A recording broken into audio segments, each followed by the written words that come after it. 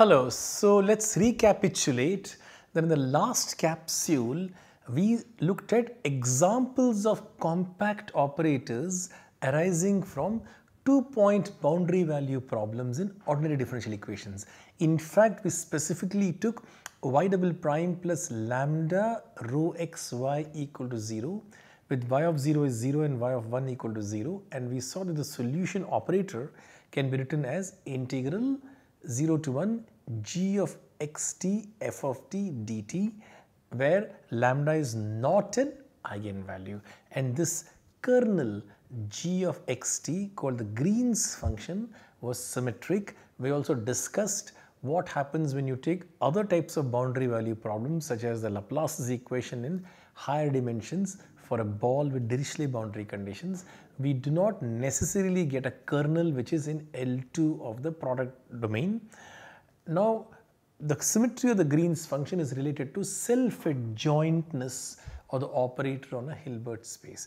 Let us recall now self-adjoint operators on a Hilbert space, and let us prove the spectral theorem for compact self-adjoint operators on a Hilbert space. So recall first that if A is an n cross n real symmetric matrix, then the inner product of Ax and y is the same as the inner product of x and ay for x and y in Rn, and the triangular bracket of xy denotes the usual dot product in Rn. The definition of self-adjoint operators on a Hilbert space is modeled along this. Let us take a bounded operator. A bounded operator T from H to H on a Hilbert space is said to be self-adjoint if the inner product Tx comma y is the same as the inner product x comma ty for all xy in H. Again, I want to emphasize that this definition is for bounded operators on a Hilbert space. In fact, an important component of operator theory on a Hilbert space concerns unbounded operators, and this is not the definition of self-adjoint if the operator is not bounded. This would be the definition of a symmetric operator. Self-adjointness of unbounded operators is a tricky business, and we are not going to discuss those here. So I want to emphasize and I want to flag this word bounded operator. A bounded operator is self-adjoint if the inner product Tx comma y is same as the inner product of x comma ty. Let us examine this when you have a Hilbert-Schmidt operator. When is a Hilbert-Schmidt operator with continuous kernel self-adjoint? We are going to be dealing only with ordinary differential equations, regular sturm Liouville problems, and so my kernels will be continuous, so it's not a problem. If you're studying partial differential equation like the Laplacian, etc., you will encounter kernels which become infinite, and that's a different story altogether. We want to keep the notions simple. Now, if the kernel is complex valued, then one has to deal with complex conjugates. Here we are only going to look at real kernels because these problems are going to arise from a two-point boundary value problem with a real density rho x. Remember that rho x was the density of a string or a membrane or something like that, and these densities are real valued functions, and so for the most part we are going to be dealing only with real valued functions, and so there is no need to put the complex conjugates. Hilbert-Schmidt operator that we get will be self-adjoint, and if and only if the kernel is a symmetric kernels. Okay, that is what we are going to check. So that's the next theorem. Suppose kxt is a continuous function on the closed rectangle 01 cross 01, then the Hilbert-Schmidt operator T from L201 to L201 given by Tfx equal to integral 0 to 1 kxt f of t dt is self-adjoint if and only if the kernel is symmetric. The Volterra operator is not self-adjoint because the kernel is not going to be symmetric for the Volterra operator. Directly look at what it is and you can check it directly. So in particular, since the Green's function for a regular sturm Liouville problem with Dirichlet boundary conditions is symmetric, those Hilbert-Schmidt operators arising as solution operators are automatically compact and self-adjoint. So we are going to be working with the real Hilbert space as I explained to you. Just for simplicity, you will have to make minor modifications if the Hilbert space is complex. So f and g are in L2 of 0, 1. So Tf inner product with G is integral 0 to 1 kxt f of t g of x dx dt. On the other hand, what will be f inner product with tg, integral 0 to 1 k tx f of t g of x dx dt. Now the condition that tfg equal to ftg translates to the condition double integral kxt minus ktx f of t g of x dx dt equal to 0 for all L2 functions f and g.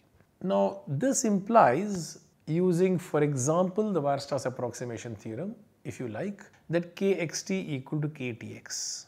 Well, one way to do this would be take f to be a polynomial and take g to be a polynomial in one variable, and more specifically take f to be a monomial t to the power I, take g to be a monomial x to the power j, and so t to the power I x to the power j, this equation holds, and take the linear combinations, and so this holds for polynomials in two variables t and x, and polynomials are dense, and so I can replace this f of t into g of x by any continuous function psi of t comma x, and since continuous functions are dense in L2, it will be true for all L2 functions of two variables, and so that will mean that kxt minus ktx will be identically 0, because I can take that L2 function of two variables to be this itself, and I would get integral 0 to 1 mod kxt minus ktx the whole square dx dt to be 0.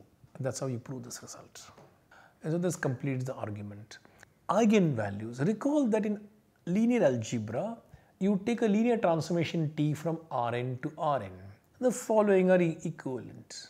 T is injective and T is surjective. This follows immediately from the rank nullity theorem. Remember that the domain and the codomain have the same dimension n. So what does the rank nullity theorem tell you? The rank nullity theorem tells you that n will be equal to rank of T plus nullity of T, correct? So if nullity of T is 0, then rank of T will be n. If rank of T equal to n, then nullity of T will be 0. From that, it immediately follows that injectivity and surjectivity are equivalent for a linear operator T from Rn to Rn. In infinite dimensional spaces, the above equivalence fails. So let us take a Hilbert space H, which is infinite dimensional, and let T from H to H be a continuous linear map. A complex number lambda is said to be the spectrum of T if it satisfies one of the following conditions. T minus lambda I fails to be injective, T minus lambda I fails to be surjective. So these are distinct notions in an infinite dimensional setup. In finite dimensional setup, they are equivalent notions, they are one and the same notions. So the spectrum of a linear transformation can consist of two types of objects. Those lambdas for which T minus lambda I fails to be injective, those lambda for which T minus lambda I fails to be surjective. We are mainly concerned with the failure of one.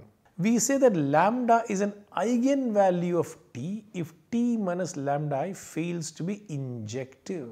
In other words, lambda is said to be an eigenvalue of T if there exists a non-zero V such that TV equal to lambda V.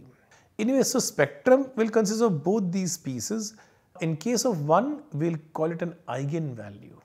Here, there is no question of finding the characteristic polynomial and stuff like that. We are talking about an infinite dimensional Hilbert space. Let us recall the open mapping theorem from functional analysis. Suppose x and y are metric spaces and f from x to y is a mapping. Then f is continuous if and only if inverse image of an open set is open. So f pulls back open sets to open sets. Then you say that the function is continuous. Of course, open can be replaced by closed.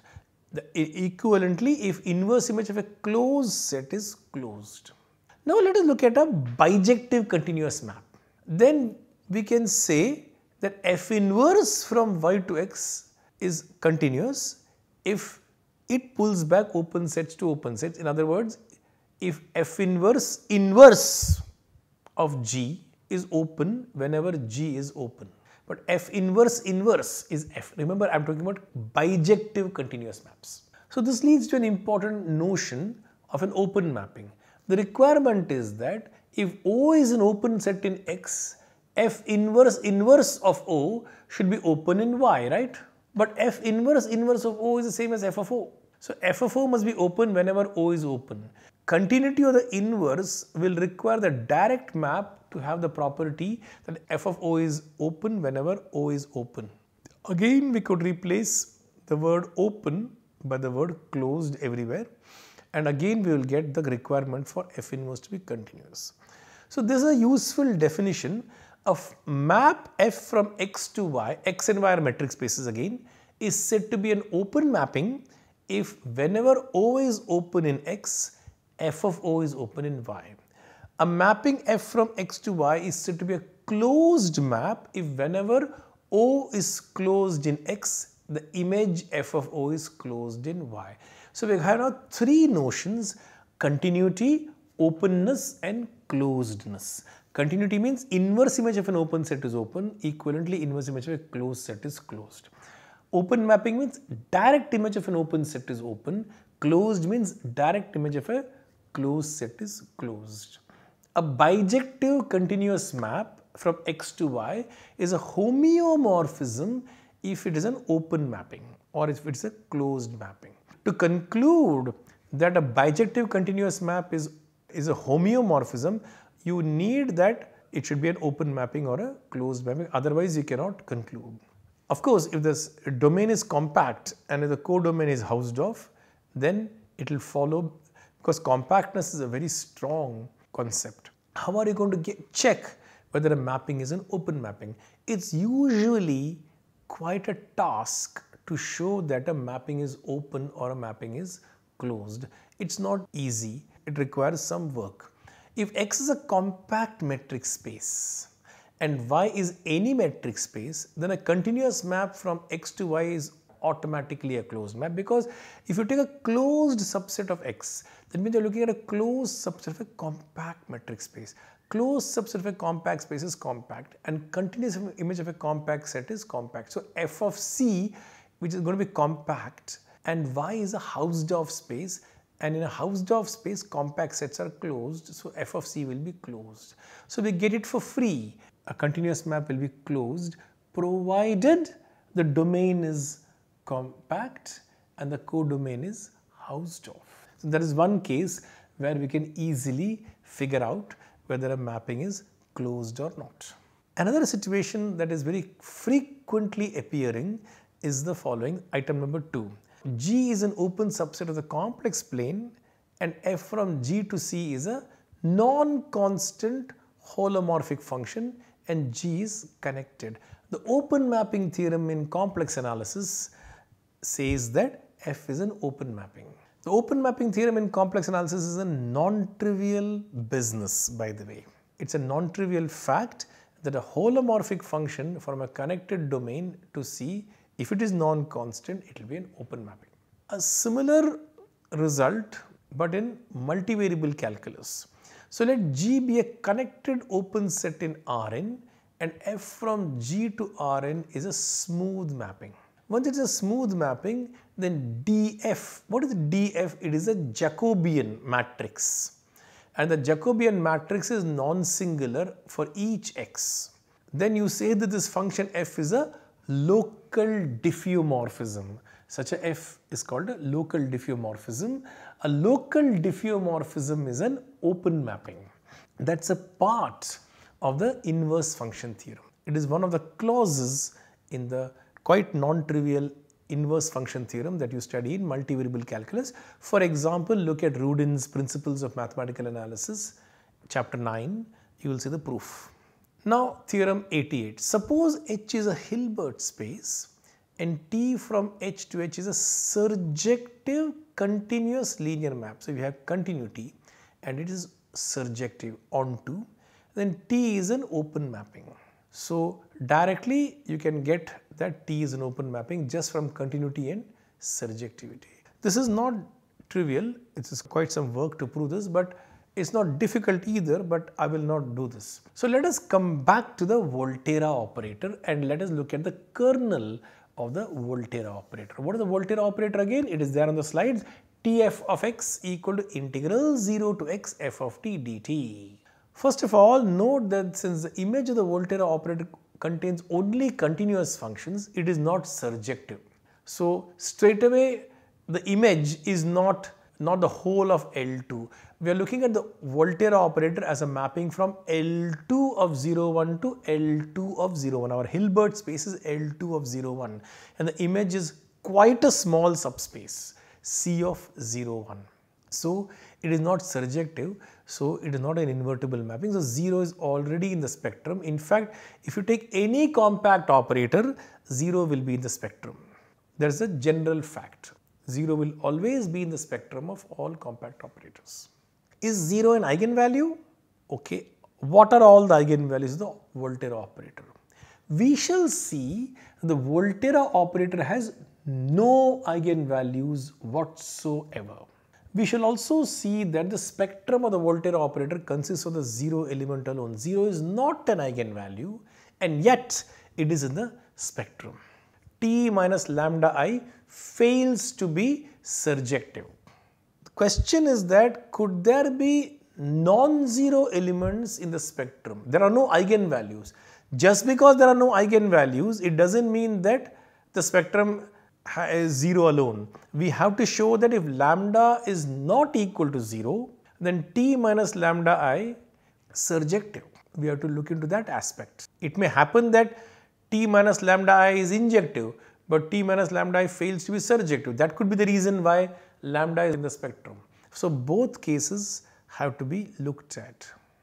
So let us look at the question of eigenvalues. First, let us show that 0 is not an eigenvalue. Suppose 0 is an eigenvalue. What does it mean? That means that there is a non-zero vector f such that Tf is 0. That is integral 0 to x f of t dt is 0 for all x, 0 function.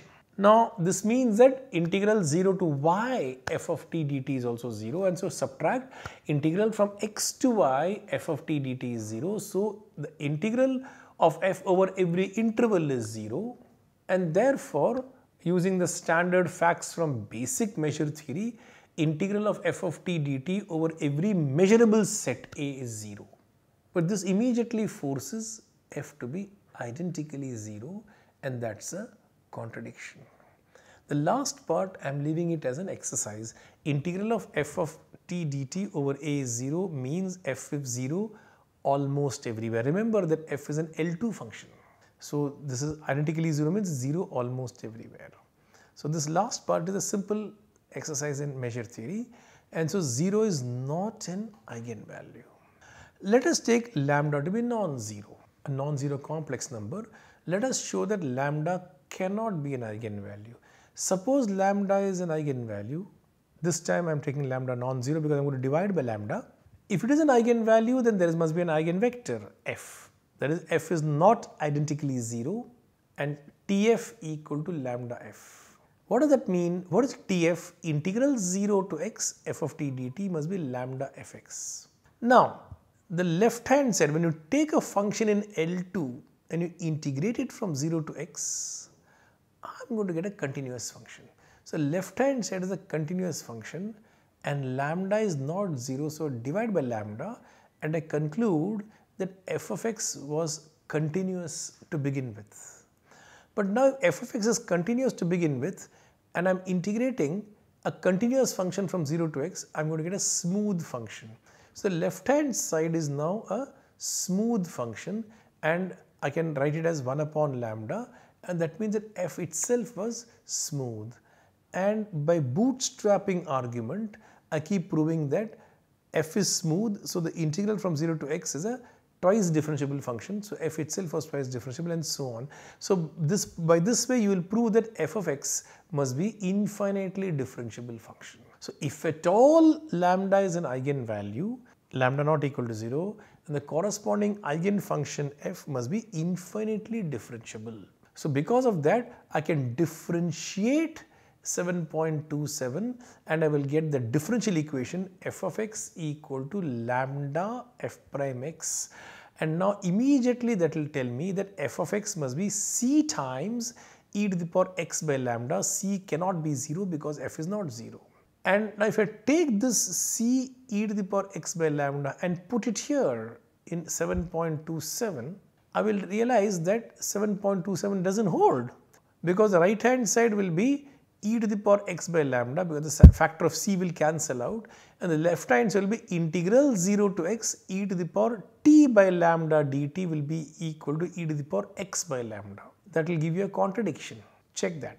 So 7.27 fails, and if lambda is not equal to 0, it cannot be an eigenvalue. The proof of 3 is more involved. We need to show that if lambda is not equal to 0, then we show that t minus lambda I is surjective. We have just proved that if lambda is not equal to 0, then t minus lambda I is injective. Now we are going to show that it is also surjective. So lambda not equal to 0 means that t minus lambda I is going to be invertible.